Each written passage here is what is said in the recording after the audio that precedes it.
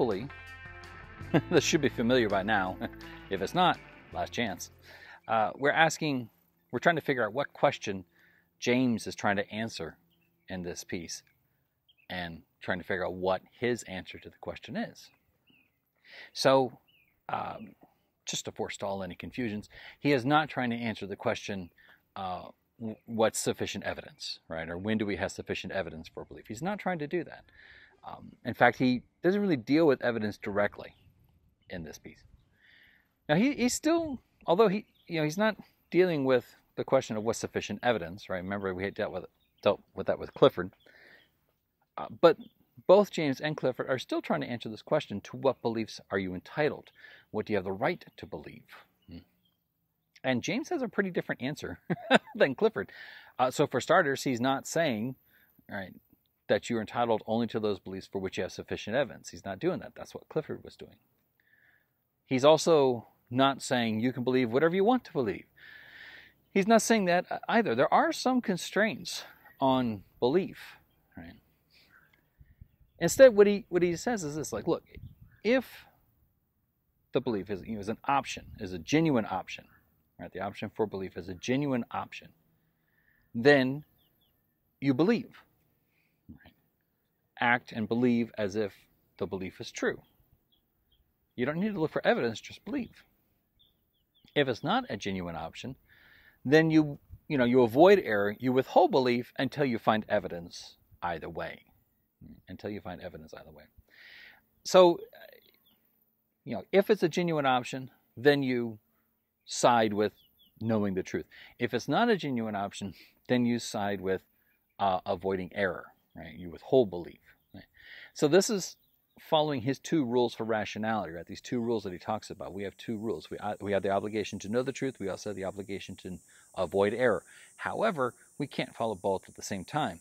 If we follow avoid error to its extreme, we'll never be able to really believe anything, right? Think back to Descartes. We don't get to believe much. And even think back to Clifford, right? We don't get to believe much if we avoid error all the time. And think of all those problems with Clifford that we had to deal with. On the other hand, we can't just know the truth all the time, right? If we did that, we believe everything, which is also equally absurd. So we follow these two rules, but we have to know when one trumps the other. And this is when James gives his response. Like, look, if it's a genuine option, then you side with knowing the truth. But if it's not a genuine option, then you side with avoiding error and you withhold belief.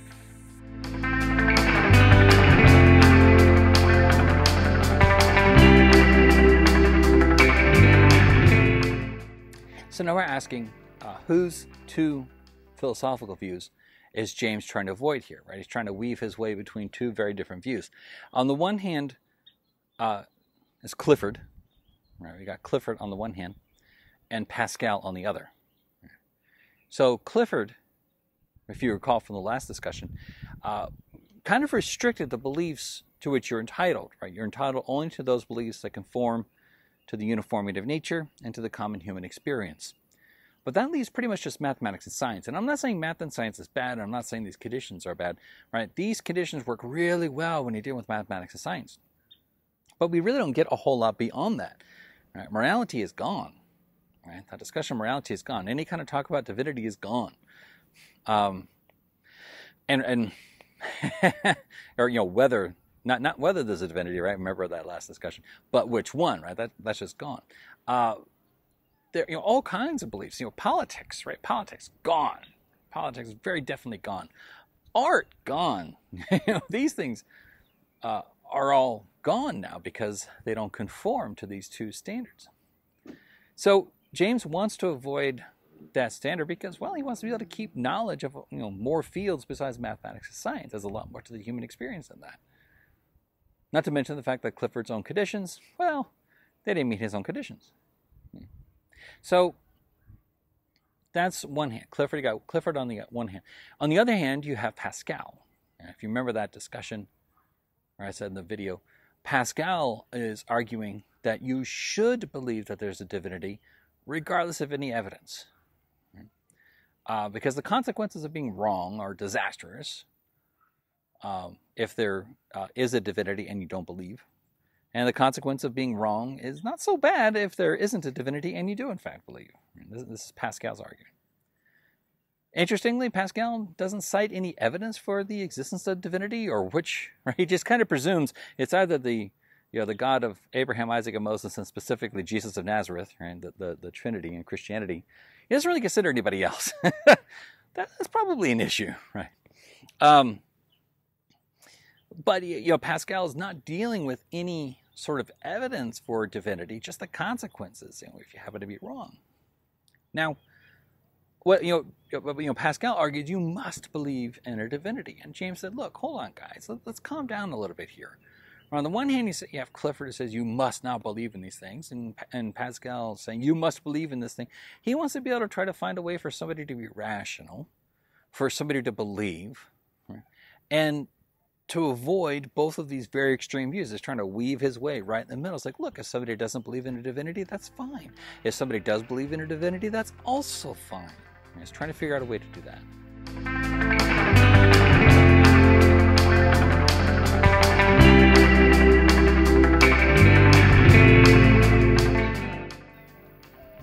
So James is telling us that when it's a genuine option, we should side with knowing the truth and believe. Kind of take the risk, right? But so the question is, well, what's a genuine option? Well, a genuine option is live, forced, and momentous. Right? Live, forced, and momentous. So live, all that really means is that you're willing to consider evidence for the belief. That doesn't mean you actually believe it.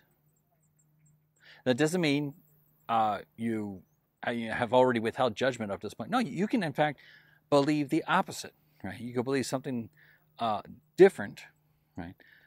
But still, have the option as live, right? You don't have to. In fact, you can disbelieve something, and it can be live. So, for example, in my own case, right, astrology, right? Astrology is not a live option for me. I find no credible evidence, nor am I at the point where I, think that the position of the stars in the heavens somehow determines my personality or my fate, right? Astrology is, for me, not live. I'm not willing to consider evidence for it. I mean, you could try if you like. You can go ahead and talk about it. Okay, but I pretty much don't care what you present to me, right? You're not going to persuade me that that the position of the stars in the sky the night I was born, the day I was born, what have you, somehow determines my fate. Other options are live, in my own case. So, for example, I don't think there's actually any life, say in the rest of the certainly the rest of the solar system, but the rest of the universe, right? I don't think there is any other life, and the reason is the chances are so tiny. The chances are so tiny. But if you were to provide evidence to me, right, maybe my calculation of the chances is off. Okay, maybe maybe we found some evidence of life under. We found satellites, man-made satellites around Venus. Like, oh wow, that's a surprise, right? Or not man-made, but alien-made satellites around Venus. Like, wow, that's a huge shock. Right? If you provide evidence for it, then sure. Right, then I believe. So astrology is not live for me. I don't care what evidence you provide. You're not going to persuade me of astrology. It's not live. But the existence of alien life, yeah, that is live. Even though I don't believe that there's alien life. And presumably, right, if you believe something that's also live for you, it'd be strange to say, I believe there are trees behind me, but I'm not willing to consider evidence for it.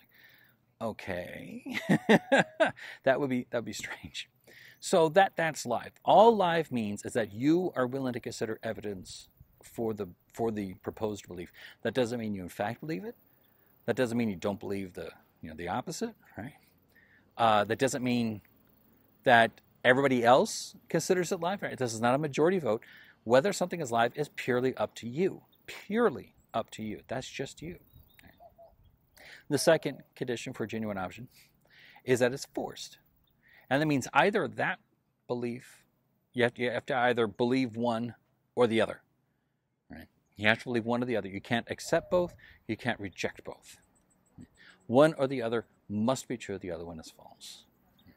In logic speak, this is called contradictory.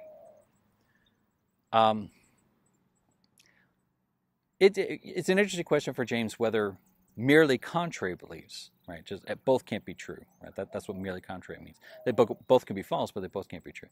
It's an interesting question whether merely contrary ones can also be forced, but I'm not going to try and answer that here. Third condition for genuine option is if it's momentous, meaning that if the option is true, it has an impact on your life, whether you believe it or not. Right? So, for example, I don't believe in astrology, but suppose it were true. Suppose it were true. So, wow, that would be rather momentous, because then my fate's determined by my date of birth, and maybe I ought to start reading the astrology column. I mean, if astrology is true, WTF, which of course means what the firmament. Okay? If astrology is true, I better figure out not only my astrological sign, because I think they just changed recently, but what that means for my fate, and I better start living according to that. Maybe I can maximize my chances if I live according to my fate. Now, just to be clear, since astrology is not live for me, right, it's not an option for me to believe. But it's nevertheless momentous, right? It's nevertheless momentous, because if it were true, wow, that'd have a huge impact. That'd have a huge impact. Okay. So that's what it means to be genuine option. It's live, it's forced, and it's momentous. Live, forced, and momentous.